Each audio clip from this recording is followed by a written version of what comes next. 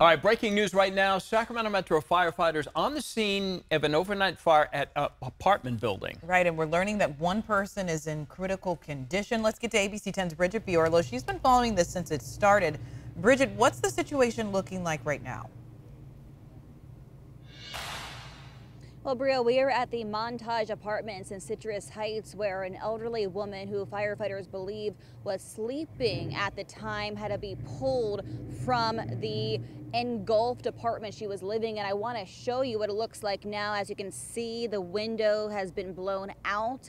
There's a lot of charred debris and rubble inside that fire crews are working right now to clear. As fires do, they rise. So the heat from this fire went into the unit above.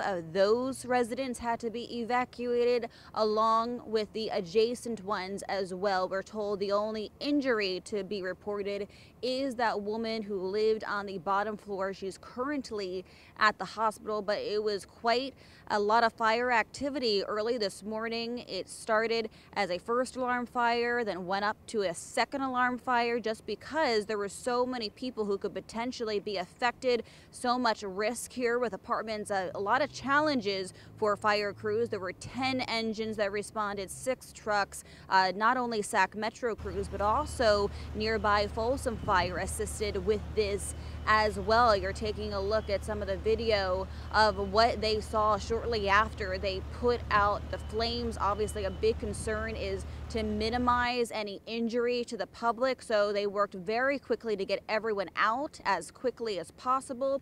We spoke with a nearby resident who saw the flames as they happened, and he also tried to evacuate people. Take a listen. At 3:45 this morning, I heard a big boom and glass. I figured, since cars right here on Fair Oaks run the stop sign all the time, I figured it was probably a car accident.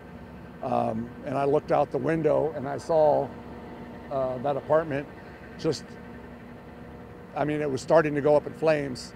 I ran over there, and by the time I got there, it was totally fully engulfed.